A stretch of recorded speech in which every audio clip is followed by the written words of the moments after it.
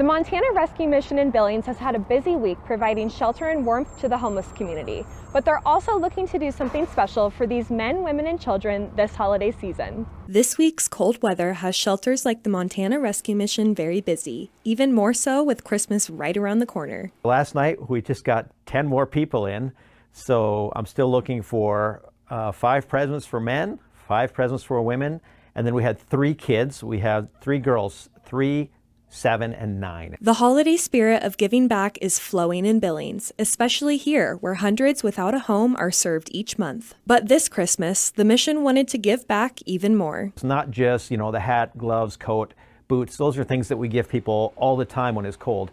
But for Christmas, we want to do something special. Maybe it's, nail polish, eyeshadow, whatever that stuff is.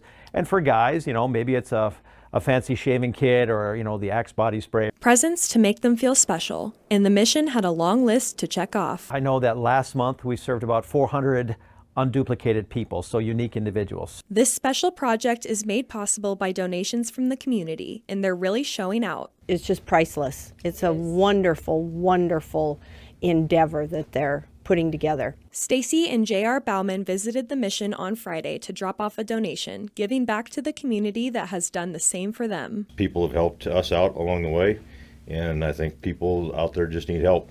And if you can pay that back to people and help them out, I think you're blessed all the way around. Locals helping locals, and the Montana Rescue Mission hopes to bring in a few more last-minute donations that can be dropped off at the Montana Rescue Mission Administration Building. Would you help us, because we want to make this a great Christmas for our homeless brothers and sisters, to encourage them in this community.